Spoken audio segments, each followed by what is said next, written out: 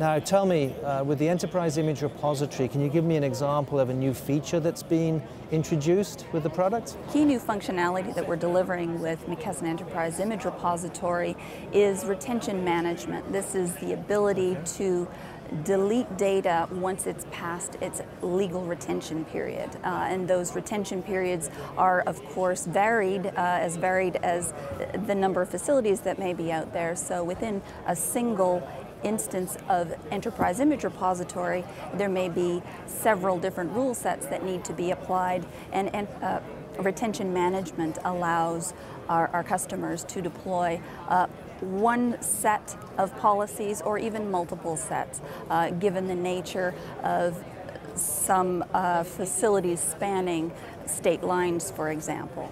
Ultimately, the application provides the ability to configure the rules according to the policies that have been established, to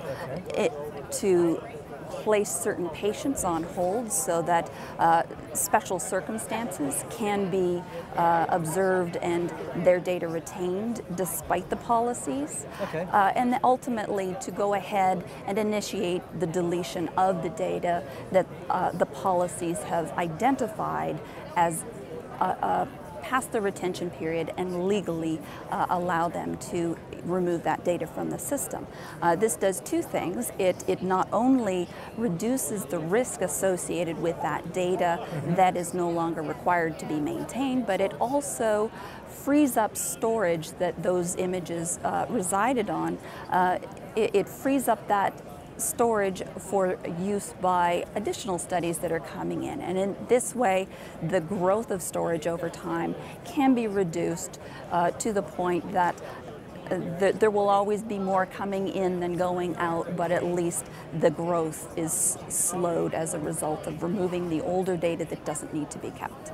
Okay, I can see that's a feature that the CIO is going to like immediately. It's an opportunity for him to save money again in his budgets and keep those costs under control. Now, with all this data being accumulated in a managed archive, it's going to get pretty big pretty quickly, I think, and I think it's going to be important to provide tools to manage that. So does Enterprise Image Repository provide some new tools to allow the administrators to kind of manage it, keep control of it, and know how the system's performing? Absolutely. As systems grow larger, the need to have insight into those systems becomes that much more important for those that are managing them, not just the vendor that provided it, but the actual users and the IT and departmental folks that are looking into these systems. As a result, we've provided an application called System Dashboard with McKesson Enterprise Image Repository to provide just such information. There's an ability to see the connectivity of McKesson Enterprise Image Repository with the various components within it, the servers, as well as with the systems that are connected to it. It also provides insight into the processes of McKesson Enterprise Image Repository to understand what exactly is running on an individual server or component of the system, the health, so to speak, of that component, and to observe the uptime, so to speak, of all of those. Okay, so that's a set of tools that will help the users of the system manage the system themselves and support the system themselves without having to rely on you know, getting on the phone and phoning McKesson if they really don't need to. Absolutely. One of the characteristics of our customers going in this direction is that they're looking to take more ownership and more management responsibility of their system, and rather than having a lot of obscure in behind the scenes types of tool sets, we're making them accessible to those customers that are looking to understand the state of their own system rather than relying on McKesson.